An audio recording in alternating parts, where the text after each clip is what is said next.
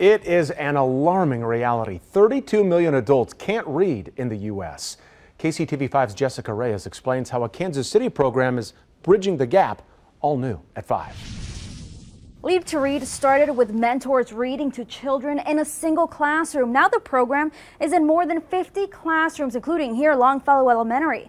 But as the program grows, so do their challenges. The growth is great, but we've sort of outgrown our funding to an extent. The program started in 2011 when Jean Rundle had a vision to work with at-risk kids who struggled to read at grade level. 2 years later, Jean passed away. Since then, her husband and volunteers have helped carry on Jean's dream. Find more Jeans, right? Because it was sort of her vision, but she can't be everywhere. And so find more people like her that were willing to spend the time to help these kids learn to read. Currently, there are 1,100 volunteers. Once a week, they meet with kids for a half hour and they read together.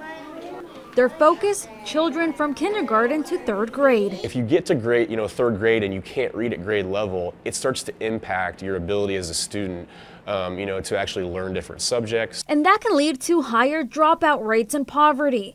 That's why they're trying to add 15 more classrooms, but don't have the funds to get them running. They hope by fundraising, they can provide more than 300 students with reading mentors. Justin, who's been volunteering for years, says this program is crucial for the community. It really sort of impacts the way someone's life can turn out down the road. And the long-term goal is to have 5,000 reading mentors by 2020. That's one mentor for each student up to third grade. In Kansas City, I'm Jessica Reyes, KCTV5 News.